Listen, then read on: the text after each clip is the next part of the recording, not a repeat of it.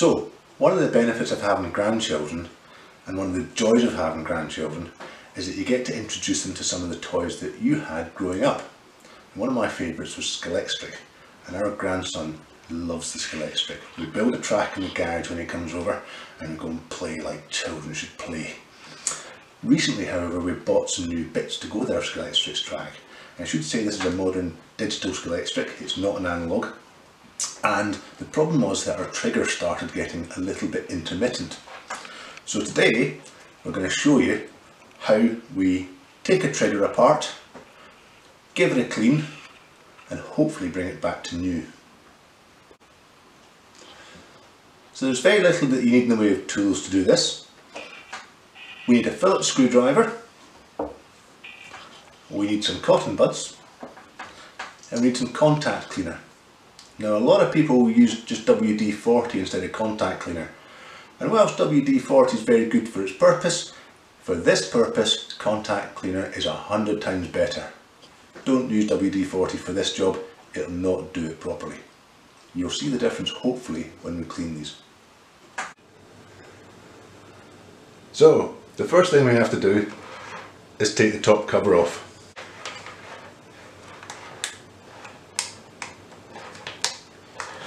So it's just 4 clips, they're a bit stiff, mind you don't break them, and that's the cover off. The cover on the back of the hand grip comes off in exactly the same way. It too is quite tight.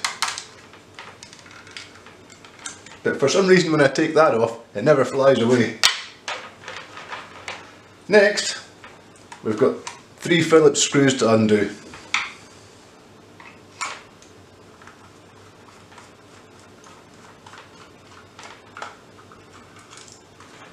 A magnetic screwdriver is very helpful for this, but if you don't have one, don't worry. You can just loosen the screw, tip it upside down for gravity to take it out, and then spend the next 20 minutes crawling around the floor on your hands and knees looking for where you dropped it. Let's face it, we've all done it so many times.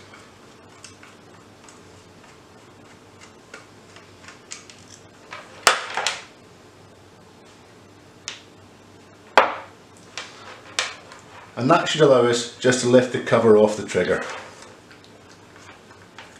Hopefully without dropping it. There we go. And you can see all the workings are held on the left hand side.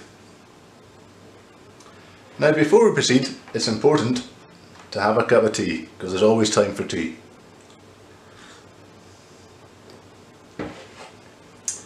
Now, this is the circuit board at the top that we want to clean.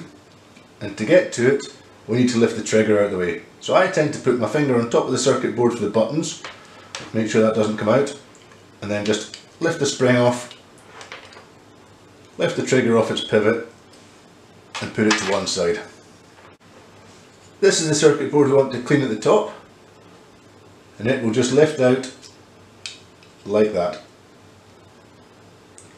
Both sides of it need to be cleaned. This is where we get our cotton bud, bit of contact cleaner, and if you're thinking this cotton bud's already dirty, it's because we've actually already cleaned this one 3 takes ago.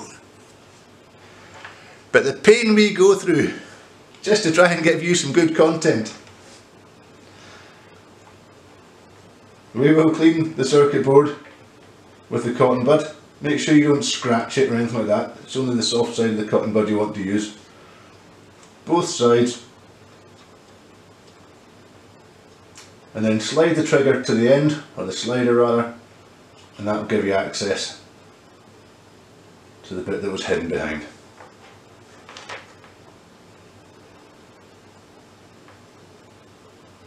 And as you can see, there is dirt that comes off it.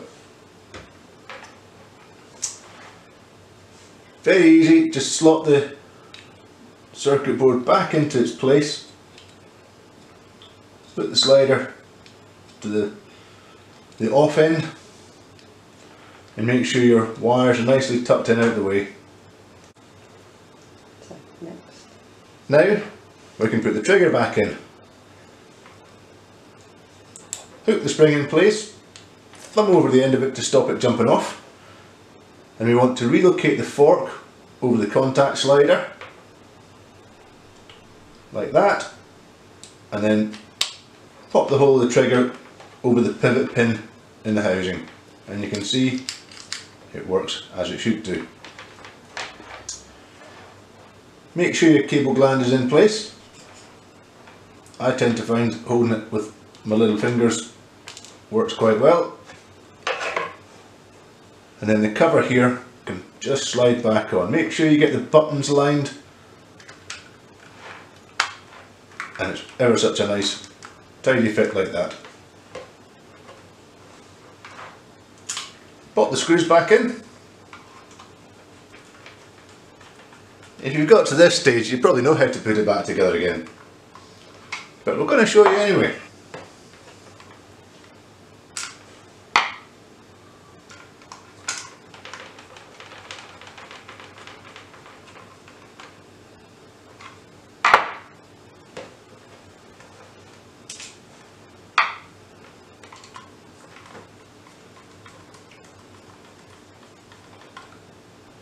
Don't over tighten the screws, you don't want to strip the threads. They just need a nice wee gentle nip, and you can see the casing is all well closed around all sides. Pop the grip cover back on. Click it down firmly, and the same with the top cover. Oops. There we go.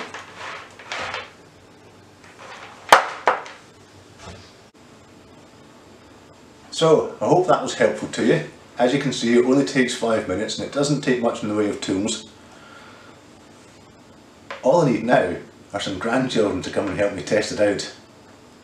So thanks for watching, and I look forward to seeing you next time on Weekends with Adam the Bloke.